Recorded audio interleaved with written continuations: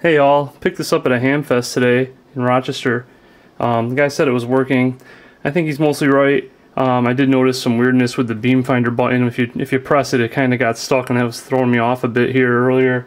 If you get it just right, you can get it to kick out of beam finder mode, but it's not easy. There we go. So I see that's one problem, and another problem, the focus knob is really tight.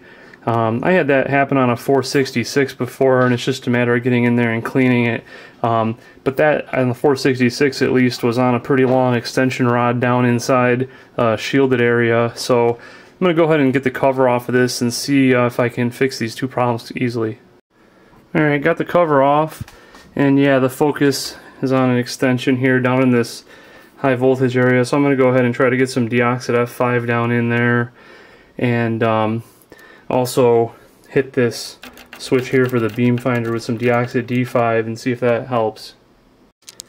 Alright, so on this focus pot, it's not easy to get to from the top really, but you can sneak the nozzle in from the side here and basically just spray around the shaft and try to spray it a few times and then work it back and forth, and it'll slowly loosen up. It's a lot freer now than it was a minute ago. There we go, now it's like back to feeling like new. Cool. Alright, and for the beam finder switch here, I'm going to try getting some in from the top here.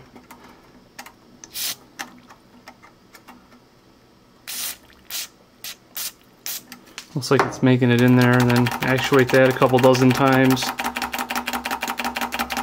And we will see what we get here in a few minutes.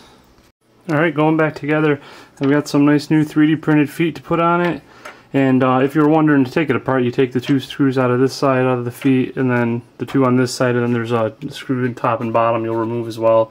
So just doing that in reverse now, and let's see how she goes. Alright, well that's all it took. The beam finder now works correctly. In turn, the scope seems to be working quite a bit better, and the focus knob is nice and free and works as you would expect. Now I can actually go through and test out the rest of this thing. Thanks for watching.